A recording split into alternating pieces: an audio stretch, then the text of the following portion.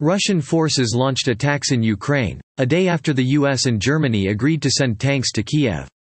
Reuters on January 26 quoted the governor of the Mykolaiv region as saying the missiles were launched in the territory of Ukraine, including 2 missiles that flew to the northwest over the Mykolaiv area.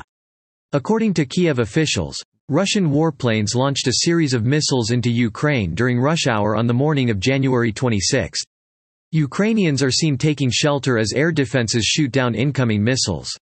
Air raid sirens echo across Ukraine. In the capital Kiev, people took shelter in metro stations. A Reuters reporter heard the sound of rockets flying overhead at a low altitude, about 30 kilometers from the capital Kiev. There were 6 planes. 2-95 combat aircraft took off from the Murmansk region and launched more than 30 missiles in various areas. The missiles appeared to be mainly aimed at central Ukraine.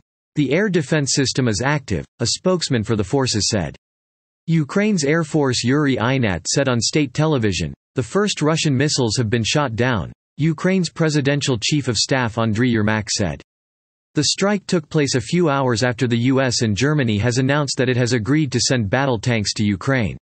DTEK, Ukraine's largest private energy producer, said that it is cutting emergency power in the capital Kiev, surrounding areas, Odessa and Dnipropetrovsk due to the danger of the engine was hit by a missile.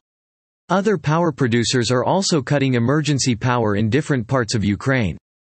On the evening of January 25, the Ukrainian military announced that its air defense forces had shot down all 24 drones deployed by Russia. At least 15 drones were shot down around the capital Kiev, but there are no reports of damage.